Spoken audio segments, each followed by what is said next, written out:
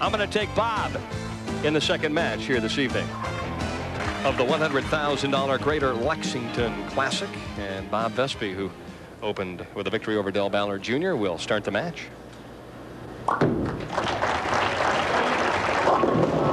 We saw Ballard throw one like that in the opening match, the 3-9. He missed a little left, and it's gone. Runaway, Brooklyn, that trip.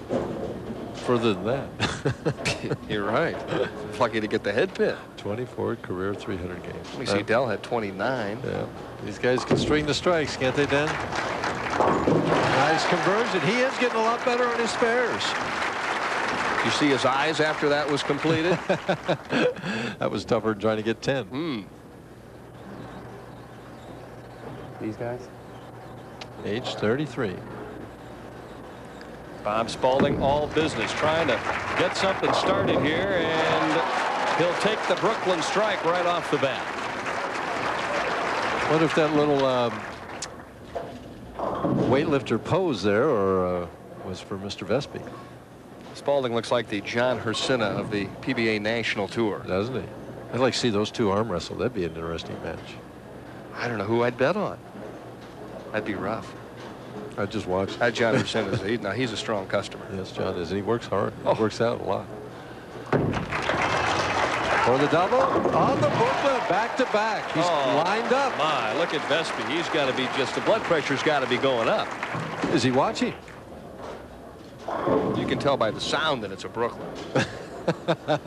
Can you really? Sure, it's got that accent.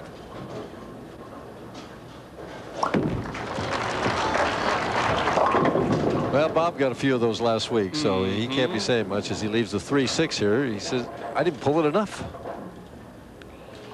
I guarantee if he'd have got it over Brooklyn and struck, he'd have been right back in Spaulding's face. Straighter and harder. See how the arm swings straighter? Well, he made two tough spares to start off with. Now he's got to do his forte, and that's strike. He's making the spares and can't find the pocket. Right. He's changing his game. Yeah. Better go back to working on strikes, Bob. Yeah, the lane condition this week, a fair and equitable opportunity, but not easy out there, as you can see. And Vespi says, okay, I'll 360. I'll go to the Brooklyn if I have to. well, apparently they have to. I mean, no room on this shot. You know, he'd gotten it out to the edge. Watch the head pin. What hit the 5? Spaulding trying to get one in the 1-3 here. A little more room. Didn't quite get it to the Brooklyn this time, but the 10-pin releases, and he's left with just the 3. Needless to say, neither player is lined up very well right now. That may be the understatement of the summer. Yeah, right. Voss must be over the sign here just licking his chops. Gonna go a lot straighter. All right, a spare for Spaulding. We asked him, is there any timetable for winning out here?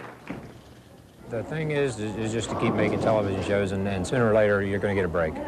I mean, I just believe in that. That's the way it's going to be, and all I can do is bowl the best game that I can bowl, and sooner or later I think it's going to come my way. He's already had 2 breaks tonight. Yeah, he's looking for more. Well, now, Michael, he's missed left 3 times in a row. I mean, when does the adjustment come into play? Well, not this frame. That missed further left. Again, the 3-9. That's the 3rd time we've seen it by 3 different bowlers. So did he move left and the ball hooked earlier? It appeared that way, didn't it? Mm-hmm. But you cannot move in and find oil to get the ball to go down the lane. PBA lane maintenance here is oiled 32 feet, buffed to 35. The last 25 feet is bone dry. That has to be a real adventure than shooting double wood. Watch this. He's playing inside, close to the 3rd arrow. Sets it down left to the 3rd arrow, and it starts hooking right now. It's gone right at this point in time, not even for a Brooklyn. Oh, somebody finally gets it in the pocket and leaves a solid 10. That's what he's got to be saying. That was his best shot of the night. Yeah, that was to take the lead in the match. Doubles could be tough to come by. It's a grind out night, it looks like.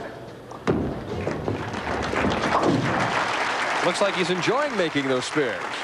Except that he'd rather string the strikes and not have to shoot them. You know, it's kind of like a tennis server, you know, serving the ace. He'd rather have that than play the rally. Vespi with 8 regional titles to his credit.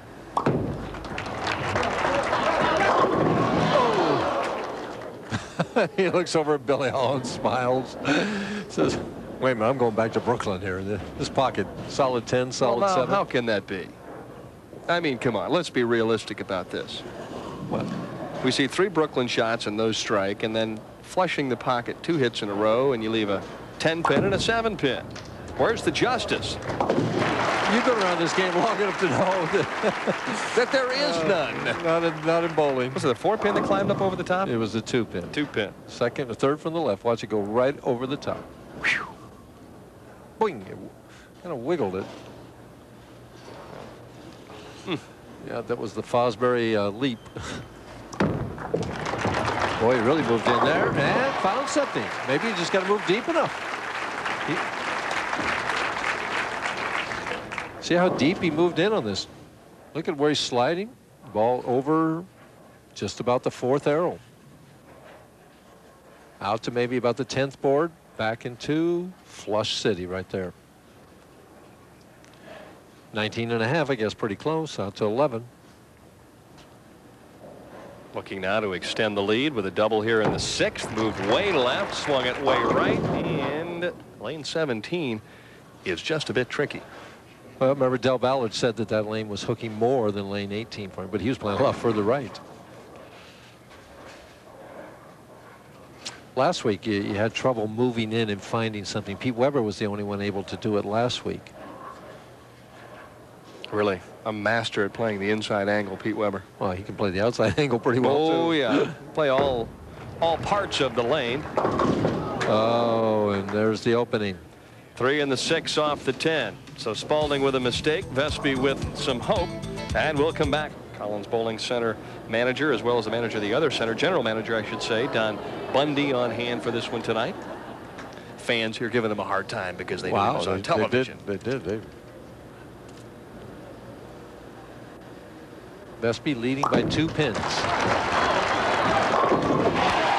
Oh, he spanked out the 10 this time, and Vespi asking the fans to respond a little bit. And they certainly did, didn't they?